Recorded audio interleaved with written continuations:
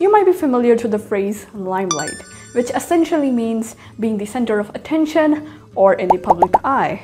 However, did you know that this phrase actually has a scientific reason why we call it, well, limelight?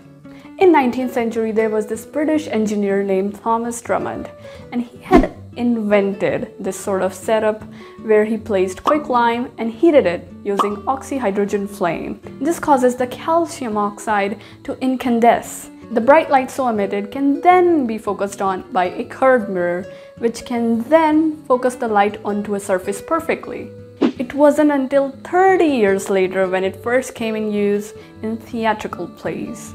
And somehow this bright spot on stage was named after the science behind it. So even though it has been replaced by electric lightings these days, it still leaves behind its scientific trace in literary plays.